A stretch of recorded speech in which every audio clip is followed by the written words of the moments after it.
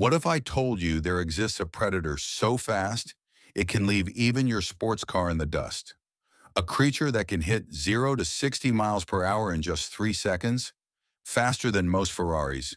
Meet the cheetah, nature's very own lightning bolt.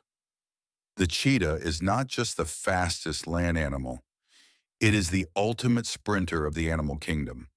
With a sleek, aerodynamic body, long muscular legs, and a tail that works like a built-in steering wheel, this cat is built for speed and precision.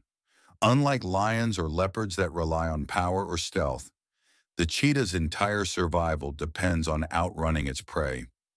But here's the catch.